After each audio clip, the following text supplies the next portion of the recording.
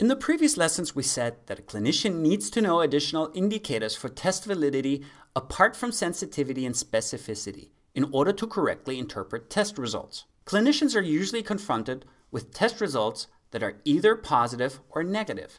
So the question is, what does a positive or negative test result tell you? That's where the predictive value comes in. In this lesson, we're mainly going to cover the positive predictive value, or PPV. Let's take one of our previous examples again. We have a population of 1,000, 200 are diseased, 800 are not. 160 out of the 200 correctly tested positive, 720 of the non-diseased are correctly tested negative. So we have 160 true positives and 720 true negatives. Accordingly, we have 80 false positives and 40 false negatives. So how should we interpret a positive test result? Well, here's how. 160 true positives divided by all positives of 240 times 100 gives us 67%. This is the positive predictive value. In other words, this means that 67% of all individuals testing positive are truly diseased. And what if the test is negative? Well, as you might have guessed, there's also a negative predictive value, or NPV. And here's how it's calculated. 720 true negatives divided by all 760 people who tested negative times 100 equals 95%. So 95% of all people who test negative are truly disease-free. Pretty good. These numbers are actually much more helpful for a clinician for interpreting the data.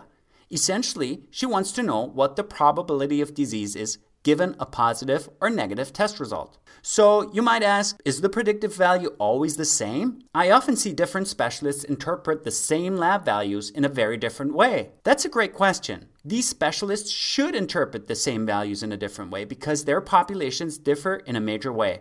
And that major way has to do with prevalence. Let's look at an example again.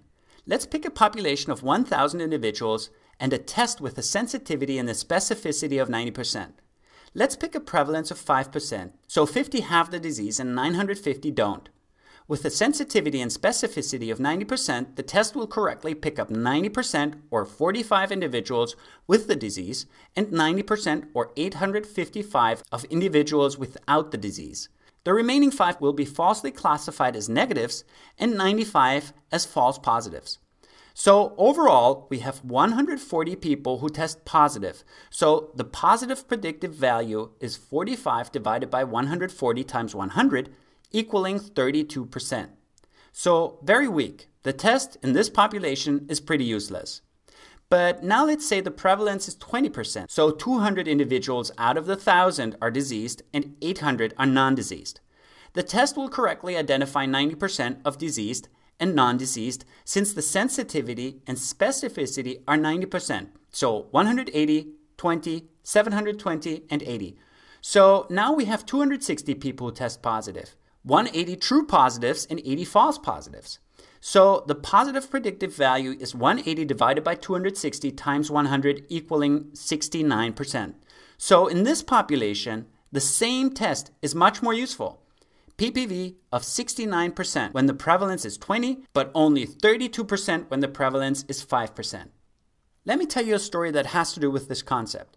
I once saw a very fit and athletic pilot who was dismissed from flying because a routine ECG showed a left bundle branch block.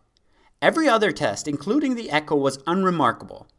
The aviation authorities had issued a directive upon which they argued that left bundle branch blocks were actually associated with an increased risk of latent or future cardiomyopathy, and pilots with left bundle branch blocks should actually be dismissed from service. When I looked at the paper that served as the basis for this directive, I saw that it was carried out in patients who were either hospitalized or seen in an outpatient cardiology clinic.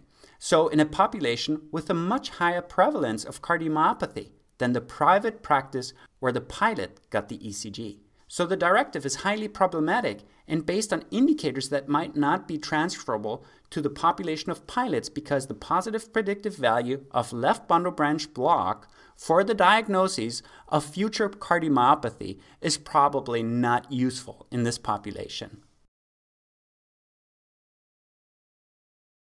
So I hope you liked this video. absolutely make sure to check out the course this video was taken from and to register for a free trial account which will give you access to selected chapters of the course. If you want to learn how MedMastery can help you become a great clinician, make sure to watch the About MedMastery video. So thanks for watching, and I hope to see you again soon.